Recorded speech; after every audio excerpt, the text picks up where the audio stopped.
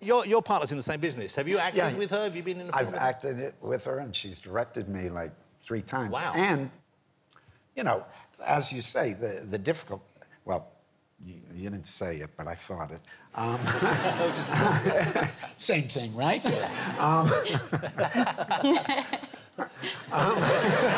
know what's nice is, you're such a nice guy, and I thought you were going to be a freak, but you're such a nice... You know what I mean? Because you play weird guys so much. I'm totally nice. You're so nice. I'm an actor. We should get this out more.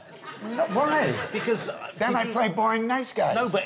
That's true. Playing the Green Goblin in the Spider-Man series, well, I was going to ask whether or not you were reluctant to go back and play the same character. You know, my only thing was I said, listen, don't make it a stupid cameo. If you want me back, I really want to do something. And, you know, I want to do some action stuff because I love doing that stuff. And I don't want it just to be a tip of the hat. I want it to be integrated. And they did it that, pretty much. I get the feeling you still love what you do. Yeah.